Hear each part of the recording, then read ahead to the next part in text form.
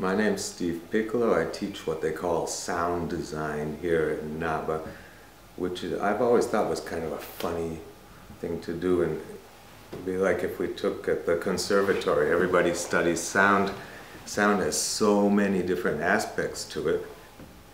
And then maybe in the conservatory they could have one course called visual design. It would be ridiculous, but that's what we do with sound. We have one course.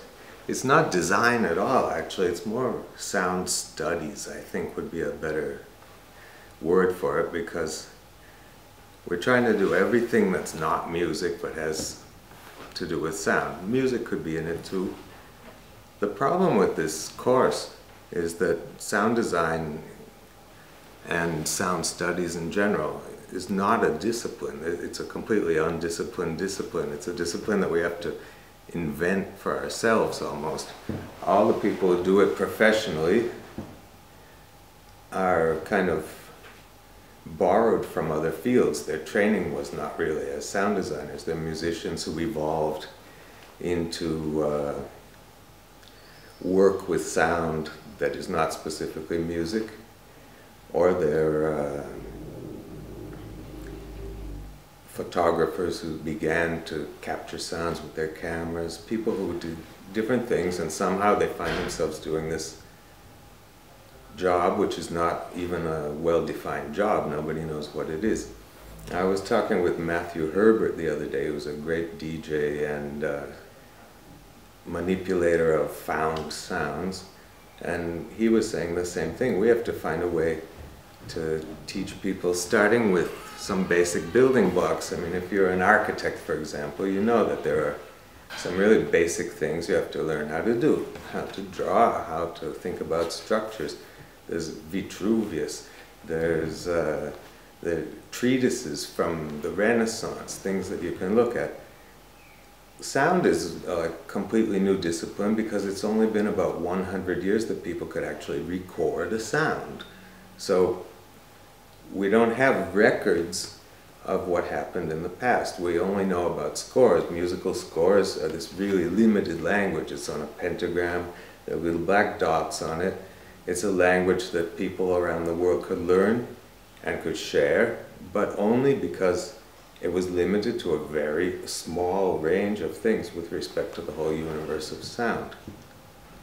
So we're thinking, what are these basic building blocks? What could the discipline be? And in the end, I thought maybe the most interesting, like the starting point of sound, is the little kid who's going broom broom with his car, you know, broom, broom, broom. What's this kid doing exactly? He's using sound not to communicate. This is a big error. I think people always think art is about communication. It's not about communication. It's more about deciphering your universe, decoding the world around you, all the sensory stimuli that you're getting. The only way to do it is to imitate them. Kids imitate sounds and assign them to objects. This goes gloob gloob, this goes nyam nyam, this goes brum brum. Which is exactly what people were always doing. I mean, think about you're out in the jungle, you're really primitive, you know, Neanderthal or something. You don't even have language yet. Language is like really something evolved in the far distant future. Why do you make sounds?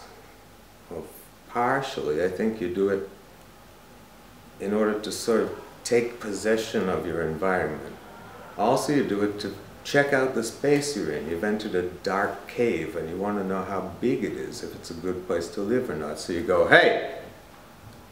And now, even now, when I did this, hey, you can hear how big the room is because your ears are incredibly sensitive. They're really good at making really fast calculations of distance, where my voice is reflecting off the walls over here.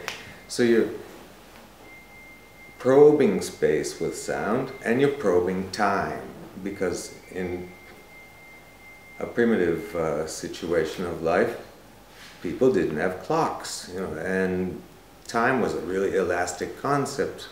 In a cave, it was dark. You didn't even know if it's daytime or nighttime, what it is. sound has this great capacity to measure time because it takes place in time, which is completely different from all visual art. So what's the moment when this stuff starts to happen? What is our basic building block? The guys in the jungle out there, maybe they have to kind of rehearse their hunting scene or something. They have these propitiatory rituals that they conduct. One of the sounds in the ritual is probably going to be boing, the sound of a bow being pulled, you know, to shoot an arrow at a woolly mammoth or something. The sound is pretty striking, it's pretty interesting. It's going to have to be a part of my reenactment of the hunt, especially if I don't have words to use. So I'm going to put that in there, boing, every once in a while. I'm going to put it into the narrative. I'm going to use sound because sound is something that helps people to work together, to be coordinated, and that's what, you know, music is all about. But it's also why you call a concert, because it's concerted effort of some kind. Even in military situations, what do to get people to work together and to obey orders? They make them march and sing together, because music somehow unites them. It's the same reason why Japanese companies in the morning, you have to sing the company song and do your exercises. So we're out in the jungle, we're going blind with our bow, which is just like the little kid going vroom vroom with his car. And then one day somebody decides to put the bow on top of a table or on top of something else, and it sounds better. And that's the beginning of the violin, basically.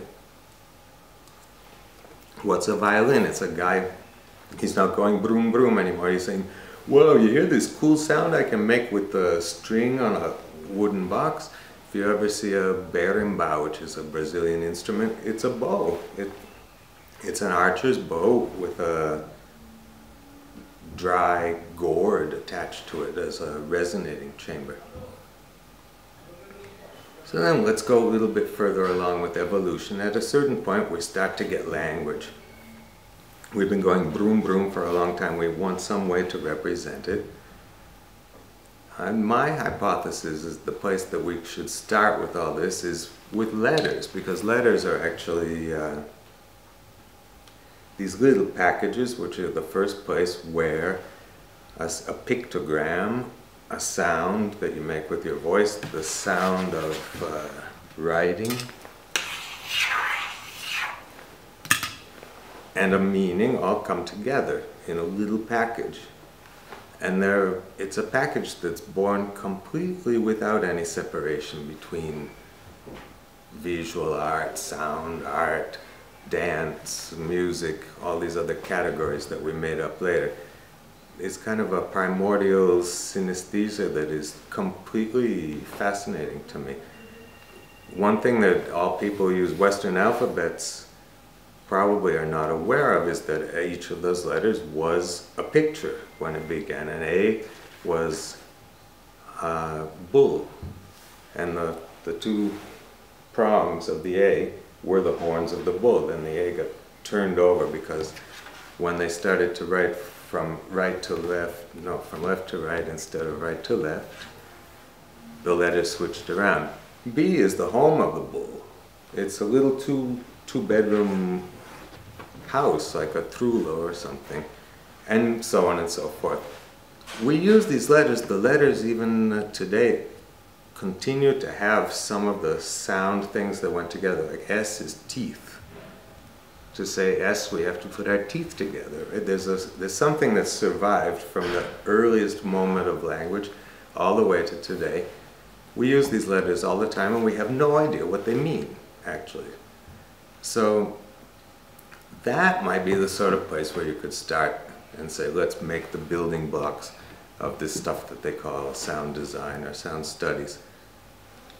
I think if we don't go back that far, we're not going to ever be able to really make this into a discipline or something that can be really encoded. Because if we use sound to decode the universe, we also use it to encode the universe. it has to work both ways. And so I think in about 50 years we're going to have a really great sound design course here in Naba.